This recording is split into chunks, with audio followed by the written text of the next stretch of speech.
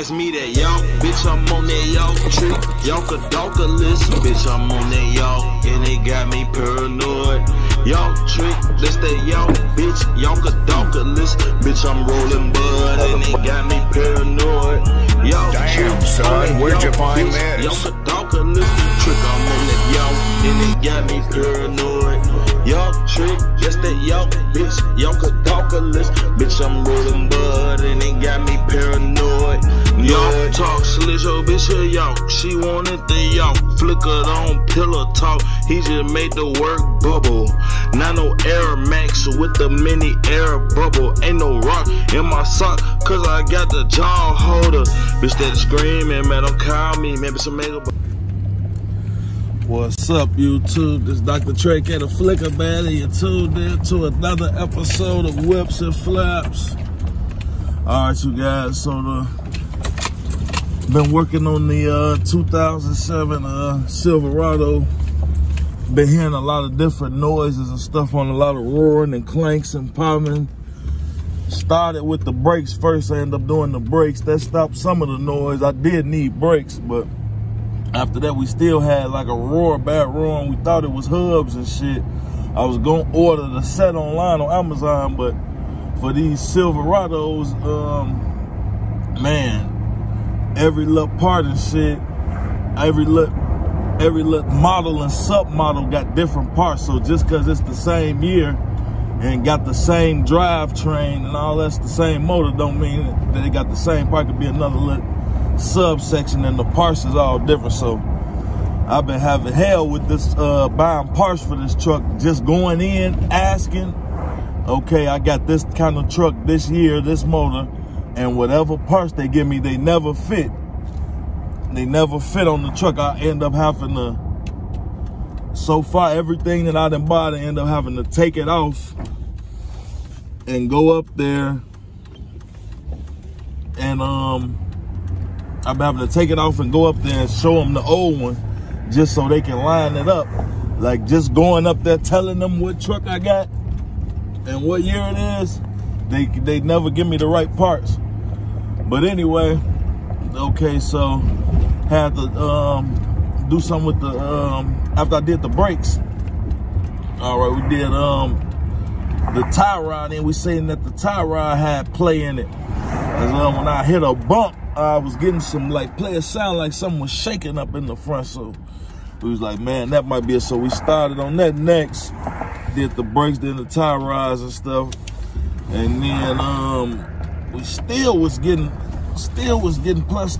this noise and this roaring. He like, man, shouldn't be no roaring coming from there. He like, that's usually like a hub or something.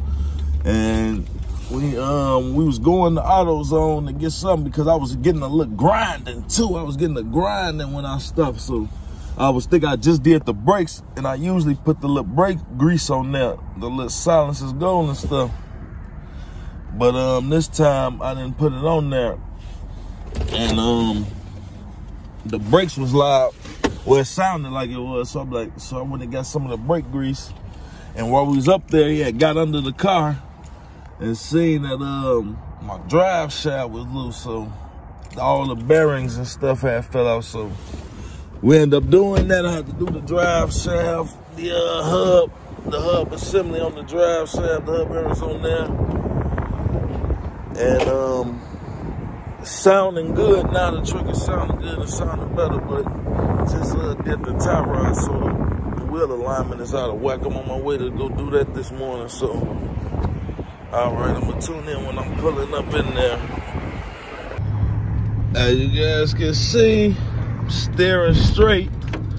Yeah, see my steering wheel. I ain't had this problem, man. When I hit bumps, it makes it jerk and shit. I ain't had this problem before I did the tie rod in, so we on our way up here now to try to get this wheel alignment, man. I can't be riding like that, man.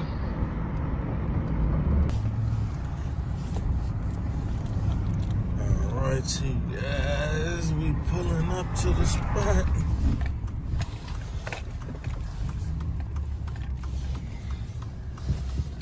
Mavis Tires and Brakes.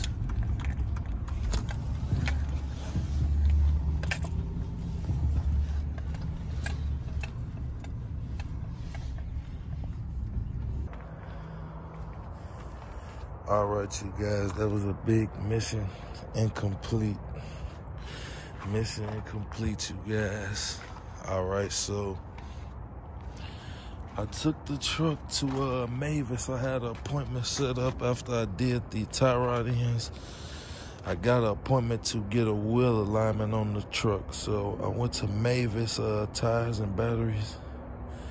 And when I went there, they seen the wheels on the truck, and they was like, oh, no. They like, hey, they like the truck had a disease. They like, oh, no, we cannot touch that. They immediately walked away, just turned, they like, we can't touch it, and just turned their back on me.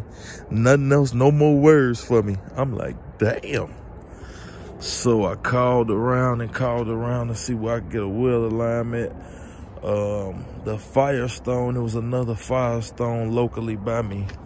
I went and called them, and they machine only went up to 24. So if I had the 24s on here, I could have got the wheel alignment there. But then I called around and ended up finding one a few towns over, another Firestone. They had the machine to do it with the 26s. So I end up setting up an appointment to put the to put the wheel alignment on, and I was just thinking with my mechanic, we were sitting there thinking like, man, when I did the tie rods, because when I did the first one, like I said, getting parts for this truck has been a hassle. So when I got the first tie rod, it wasn't the right one. It didn't even screw on.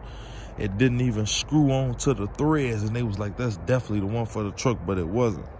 So I didn't have a ride that day, so I had to put the old tie rod back on to go to the store. When I put it on, I had no problem. It rolled fine, rolled good. So what I end up doing is we end up going back. And what I did was I noticed that on the new one that they gave me, the hole was big. The threads, the hole was way too big to screw on the thread. So because it was like 5 or 6 tie rods they had to line up. So it's 5, 6 different ones, and all type of different. If you got a gearbox, or if you got a rack of pinion, or if you got this part or that little part, all these different parts make these other parts on the truck different. So once I did that, I found one. We matched up the one. I wasn't able to match it up because it was on the truck, but I knew from the one that they gave me that hole was too big. So it was only one that they had with the smaller threads, the one with a smaller hole. So I got the one with the smaller hole, and it looked more like the one that I took off. So it looked more like it. The one they gave me didn't even look like the old one. So, all right. So I put that one on, and it went on, and like I say, my steering was out of whack. As y'all seen, the steering wheel was all the way sideways and all that. Okay, so like I said, I set up the appointment to get the wheel alignment. The day before I went to go get it, I was sitting with my mechanic, we was talking over, and I'm like, man, when I went that day and we put the old one on, I'm like, the steering was fine. I'm like, that's crazy. Like, he like, you know what, let's check it out. So I still had the old one. Luckily, I had threw it in the back of the truck. The old one was back there, so we took the old one off, and we took the new one, and we lined them up, and sure as shit, that motherfucker was a couple inches short. So the 4th or 5th one still wasn't the right one. The one it screwed on and everything. The other ones that I had, they didn't screw on, but this one screwed on. Still, it was an inch, like 2 inches too short.